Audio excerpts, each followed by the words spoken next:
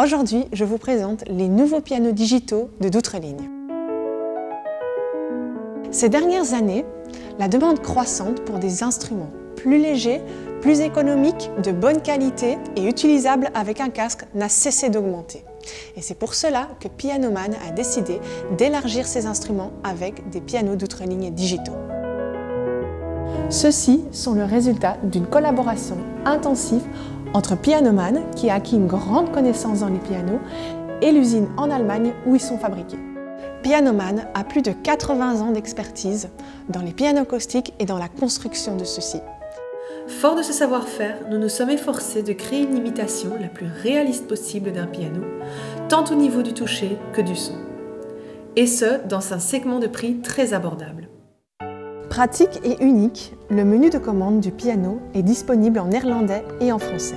Les deux pianos numériques ont un clavier pondéré de 88 touches et une fonction afin que le toucher puisse être ajusté comme vous le souhaitez. Le modèle Sonate dispose également d'un clavier de touche en bois, ce qui en fait l'un des pianos numériques les plus abordables de son segment.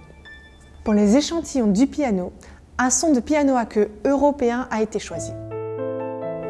Les deux Doutreligne possèdent aussi une polyphonie de 256 voix, ce qui signifie que vous pouvez jouer des arpèges sans perdre de notes et donc combiner des sons facilement. La création du son se fait via la puce Doutreligne, qui en plus de l'échantillon du piano, simule la résonance des cordes et l'échantillonnage qui offre. Les vibrations des autres cordes et le son de l'étouffoir sur la corde sont également audibles comme dans un vrai piano. Vous avez envie de jouer avec un enregistrement ou un accompagnement différent après avoir répété un morceau? Aucun problème. Il vous suffit de connecter votre smartphone, iPad au piano via Bluetooth avec le Doutreligne Sonata pour jouer l'enregistrement via des haut-parleurs de l'instrument. Vous pouvez également placer un fichier MP3 ou MIDI sur une clé USB puis le lire via votre piano. Si vous avez des questions sur le Doutreligne Sonata, le Doutreligne Etude ou d'autres pianos numériques, contactez-nous ou visitez l'un de nos magasins.